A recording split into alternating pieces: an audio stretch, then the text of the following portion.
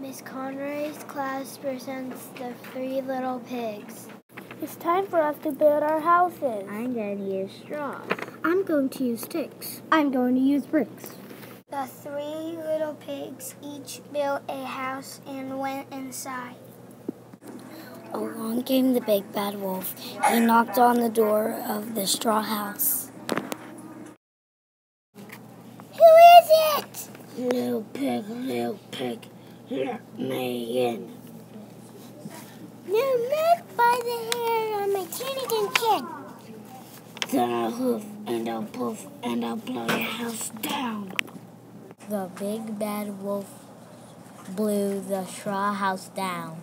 The first little pig ran away. I'll never catch that pig. I'll go look for another one. The big bad wolf knocked on the door of the steakhouse. Who is it? Little pig, let me in. No, not by the hair on my chin. Then I'll huff and I'll puff and I'll blow your house down. The big bad wolf blew the stick house down. The second little pig ran away. I'll never catch that pig. I'll go look for another one. The big bad wolf knocked on the door of the big house. Who is it? Little pig, let me in. No, not by the hair on my chin.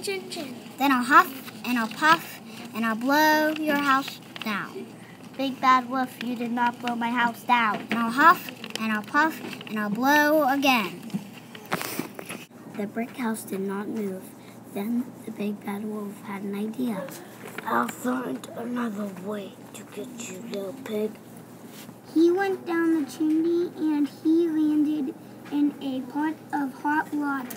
Splash! Ow, ow, ow.